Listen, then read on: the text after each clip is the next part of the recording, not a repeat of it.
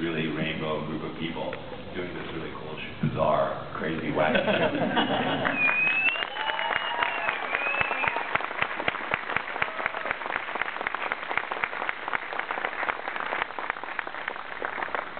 I will say, on a very personal basis, one of the things which the Badlands did, whether it's been acknowledged or not, is I think it kind of opened up a new era, a sort of renaissance era for martial arts on television. We have not seen series in which this kind of combat was centered since obviously the 1960s. But here we are. There are all these shows that are opening up now, and I think they were made possible in some ways because Into the Badlands showed that it could be done. So, thank you guys for that. With that, I mean, I'm going to do a quick fire kind of thing here and ask you guys, is there a moment or scene that was most memorable for you over the course of these last 3 seasons? And I want to begin with you, Al. I'm just like, let's have each of you share that one kind of crystal moment you're always going to remember.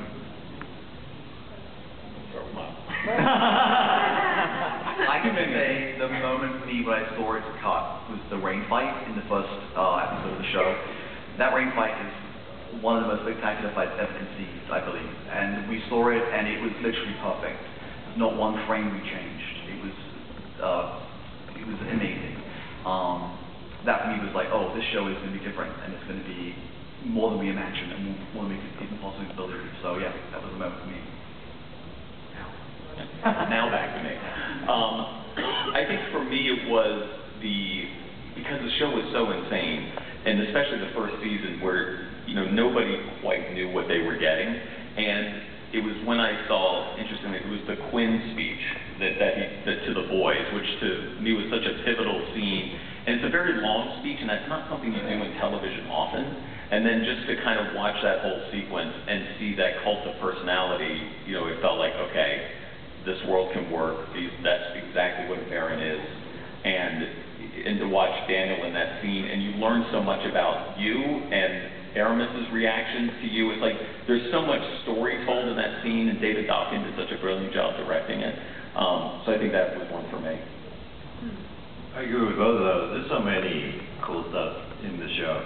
But I think what kind of made the culmination of all of our efforts, for me personally, was the Sunny fight in the RV of the beginning of season 3A. Because, what we try to achieve with these fights, they're not just fights for, fight's sake. You want to be integrated in the story. And I've said this a million times before, and I'm going to say it again. It's not porn. Porn is you skip the story to get to the action, and then you watch the action and you're done, right? We're trying to do something way But you know what? Honestly speaking, watch a lot of action movies. Porn. It's just porn. The story sucks, the action's kind of cool, and then you forget about it, right? And now it's wipe off and it's done.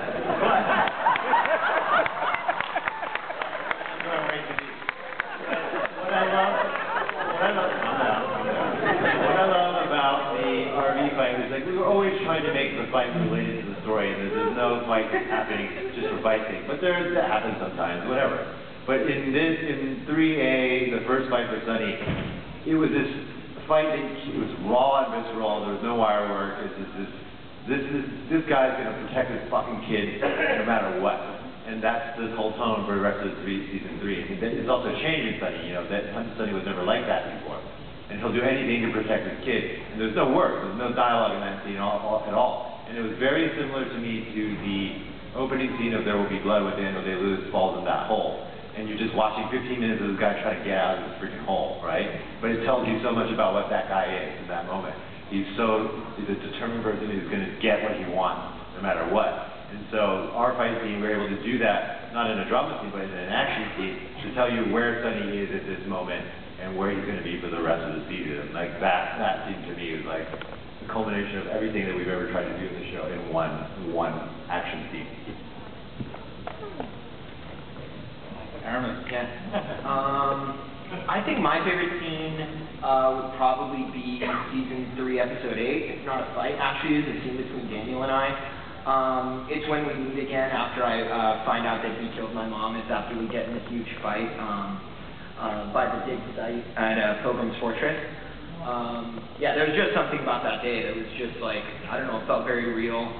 we were coming near the end of the series, and we had known it, so it was, it was a very real moment. I think the first time that I actually couldn't really control my emotions on set, and Daniel obviously helped a lot. And just looking at him, watching him, carry baby Henry was a very special moment for me, at least. That's a selfish answer. That was a good season. Okay. Definitely Widow Tilda fight for me.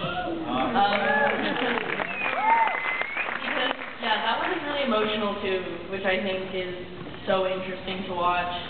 And also, it was just really fun, and it was a fight that, a lot of the fights that I do are, a lot of people are fighting, and I don't really get to do that much, but that one was, just me and Emily.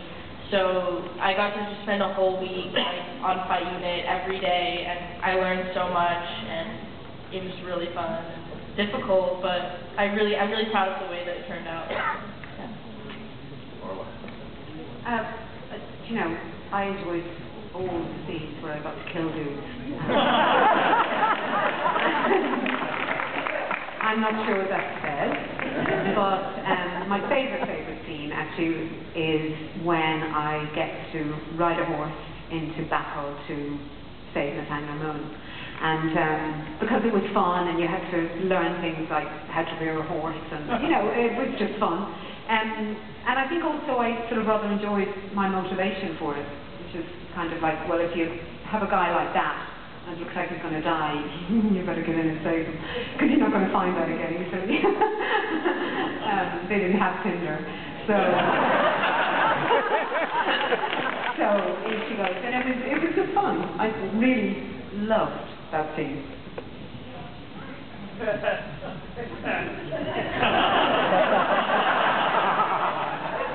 Thank you for saving me.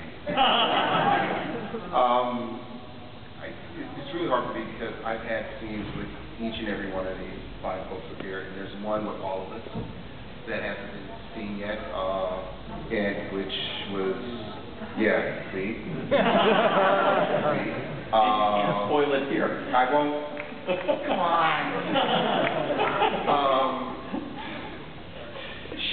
I would have to say season 2, the mortuary fight scene with Daniel and I, that was very emotional for me, because I had to achieve each and every emotion under the rainbow in that particular scene.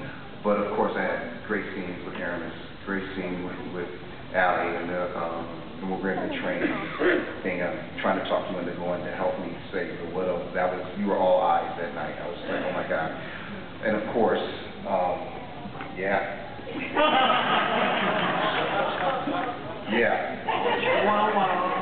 every day with Orla was a special day. It got really emotional one day, and thank you. I'm not gonna give away. I'm not gonna give away. So there's just too many. The whole show is my favorite scene. Okay. Yeah, I agree. I mean, everything. You kind of had that feeling, or at least I had this feeling. I'm sure all of us had it when we were on set, just that we were making something special. So it's hard to pick specific moments, but I will be selfish in my answer. And the first scene that I did with Casper, that fight scene with him, in particular because it was my first fight scene on the show. And I come through that Japanese screen door, I take out some dudes, I step through, and we have this huge fight scene with Dean Charles Chapman and I. And it was surreal because it was kind of like, okay, here I am, this is it. This is your time to prove yourself, and this is the time to do, to honor the people that came before me and to make a mark of my own. So I kept going back to the monitor and checking the shots, and it's not something that I do often, but sometimes with choreography I do it because I can adjust my body movement and I can adjust my timing. So I kept going back to the monitor every take, and Andy and Master Didi and Stephen Fung were there. And then after maybe me doing that about 30, 40 times, Andy came over and he goes, "Louis, come here." Puts his arm around me, he's like, "You have to just trust us." I was like, yeah, you're probably right. Okay, I'll stop doing that. That was a surreal moment. but there was many. There was endless. And I get why you feel that way though, because you're on a show where the martial arts guys suck. You know? So it took a while to gain the trust back. Sorry. So, on that note, again, a nice segue. We're going to prove how much the martial arts suck on this show by showing another scene. This is